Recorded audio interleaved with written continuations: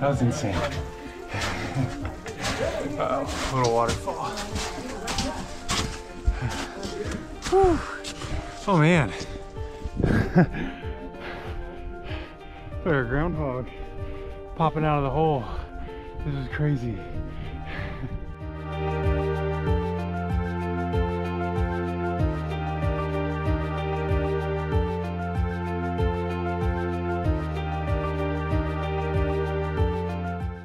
Hey there, fellow adventurers. It's Wes here from Travel with Wes, and today I'm taking you on an unforgettable journey into the heart of Iceland's Vatnajokull Glacier. On today's adventure, I've linked up with Local Guide of Vatnajokull to embark on their Ice Caves Discovery Tour, where we'll visit not one, not two, but 3 separate blue ice caves out on the glacier. Along the way, I'll share with you insider tips and mistakes to avoid when spending an afternoon out hiking on a glacier in Iceland's unpredictable and volatile weather. We're out hiking on the glacier now to the next ice cave. Most of the tour groups actually turn back after the first one, so if you go with Local Guide of Vatnajokull, you get to see more than that first one. So really excited to see what we got up here. It's really cool out. The winds died down, the rain stopped.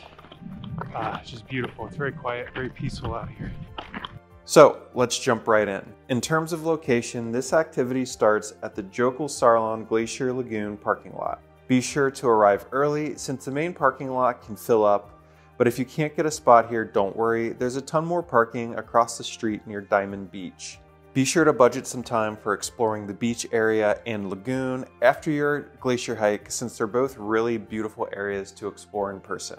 Jökulsárlón Lagoon is about a 5-hour drive from Reykjavik, which means you'll need to find accommodations nearby, and you can't or won't want to do this as a day trip from the capital city. For anyone traveling across Iceland in a camper van like me, during the winter, your 2 best campsite options are Skaftafell or Vestrahorn, each of which are about a 1-hour drive away. If you've rented a car, you could also consider spending the night in the town of Hofn, which is about 1 hour away, or you could find a hotel just off Ring Road. I'll leave some links in the description to these campsites and hotels so you can pull them up easily on your own. Once you've made it to the Jökulsárlón parking lot, you'll want to locate the orange and black Local Guide of Vatnajokull vehicle, where you'll get checked in and fitted for your safety gear. Local Guide will provide you with spikes, crampons, a safety harness, and helmet for the activity. If you need better footwear for hiking out on the glacier, keep in mind that you can also rent boots here for an additional fee. After getting fitted for my gear, I made my way over to the Super Jeep and got loaded up for the ride out to the hike starting point. We backtracked down Ring Road a little bit before heading down a 4x4 only road to enjoy my first Super Jeep ride of the trip. Once we successfully navigated the extremely rugged road out to the glacier, you'll be dropped off just a short distance from Vatnajokull's massive sea of ice. This is Europe's largest glacier, and having the opportunity to experience it up close on foot is a really special opportunity. Once you arrive, you'll put on your safety harness, helmet, and micro spikes before venturing out onto Vatnajokull. The first blue ice cave you'll visit isn't too far away, but it's also one of the more popular ones that other tour operators frequent as well. Once our guides deemed the cave safe and clear of other groups, we started our descent down into our first blue ice cave of the trip. Climbing down into Vatnajokull was a surreal experience. The vibrant blue color of the ice makes you feel like you're in another world. An experience not too uncommon across Iceland, I have learned.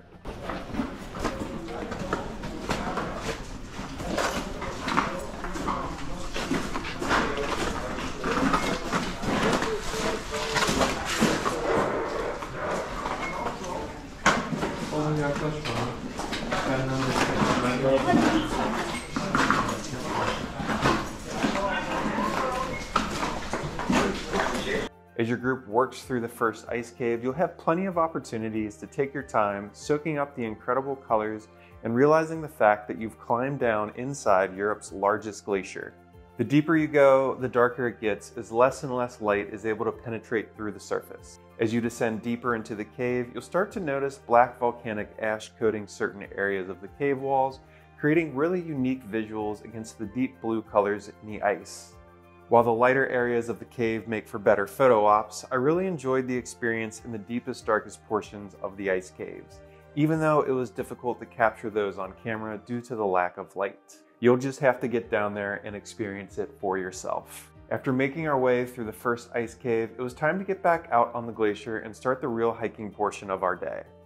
Tour companies like Local Guide offer ice cave tours of different lengths and physical activity levels. The shortest options will typically stop here without really hiking and only exploring the closest ice caves. But this is where our tour gets really fun, since we basically had the entire glacier to ourselves at this point, and the next 2 caves we'd visit would be void of other people.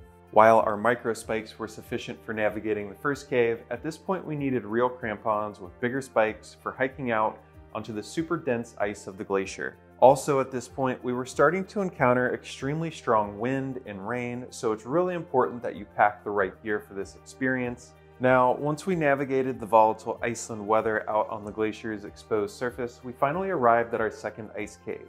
Oscar headed down first to scope out the situation and make sure everything was safe for our group to proceed inside.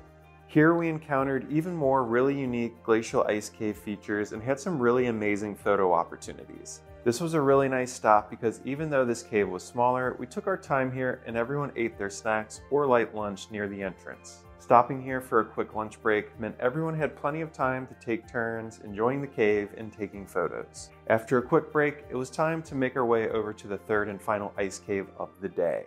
Although this was the shortest ice cave we visited during the afternoon, it was also the most conducive to taking great photos like the shot I got here. It was a sad realization that at this point we'd be turning back towards our Super Jeep and making our way off Vatnajokull Glacier. I had such an amazing time with Local Guide of Vatnajokull on this adventure, and our guides Oscar and Barbara really made the experience fun and safe. If you're considering this activity for your Iceland trip, definitely check out Local Guide and book with peace of mind because they have a great 24-hour cancellation policy. Just make sure that you're visiting during the winter if you hope to explore ice caves, because during the summer, glacial thawing can cause them to flood or become unstable and unsafe. Also, for anyone that's still a skeptic, yes, the ice caves are in fact as blue or maybe even bluer than what you see in photos and video. So we're working back to our Super Jeep now. We saw not 1, not 2, but 3 different ice caves. Not all the tours that come to the glacier go to that many caves, so definitely worth checking out Local Guide of Vatnajokull. We had a really good time, really cool experience. Definitely come prepared though with your waterproof stuff and some good boots, because there's a good chance you're gonna get wet. It'll be really windy, really cold. But if you come prepared, you'll be just fine. So yeah, we had a great time. Okay, that's it guys. This wraps up our journey today into the heart of Europe's largest glacier. Thanks for joining me on today's icy adventure, and don't forget to check out my other guides for more travel planning resources to make your winter Iceland trip truly unforgettable. If you enjoyed this video, please give it a thumbs up, and don't forget to subscribe to Travel with Wes for more exciting travel inspiration just like this. Until next time, safe travels and thanks for watching.